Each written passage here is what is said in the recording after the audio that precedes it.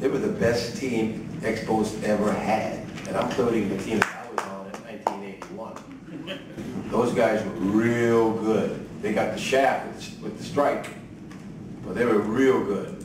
And I think they could have went places. And just think if they had a wild card team back then, how many times the Expos would have been in a playoff?